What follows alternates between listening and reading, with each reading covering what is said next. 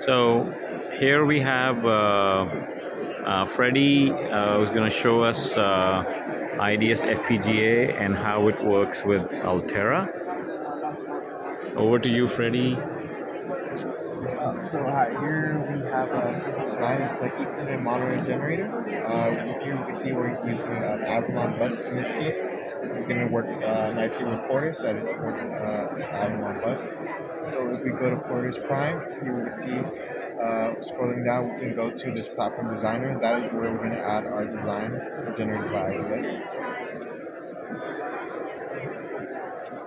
So here in platform designer, we can see in our components, we have this block called IDS block new. Heading over to this, we can see in our files that these are the IDS generated files. From here, we can go into signals and interfaces, and we can see how using that Avalon bus that's been generated by IDS, Quartus has nicely mapped all those address and signals. So we have our bus signals here, our clock, our reset, and our output signals all mapped nicely. So you can see how that is all nicely packaged using this IP packager. So once that's created, we do have our design here. So we can see how we can nicely integrate our IDS generated blocks. So we connect that in. We have our clock signals, and we're using the HPS, that hard process system that is available in this platform designer by Altera. So once that design is fully done, then we can see we have this programmer open. With the programmer open, we have design for platform designer. We've compiled this design, so we can just flash this to the board.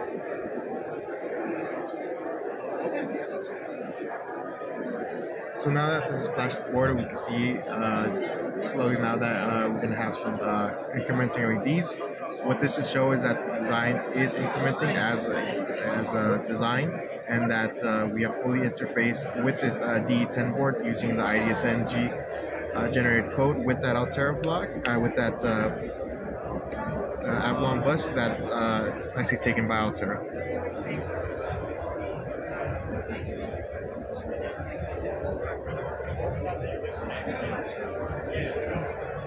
Takes a while? It takes a while. The clock is slow. Oh, okay.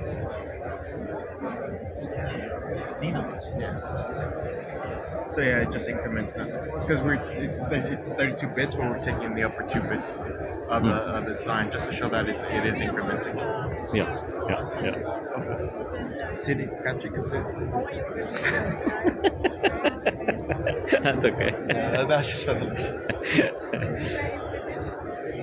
So we can see, yeah, it is integrating. It's taking, we map these two LEDs just at the top two upper bits of our 32-bit register, just to see that design is flowing and is running in the background.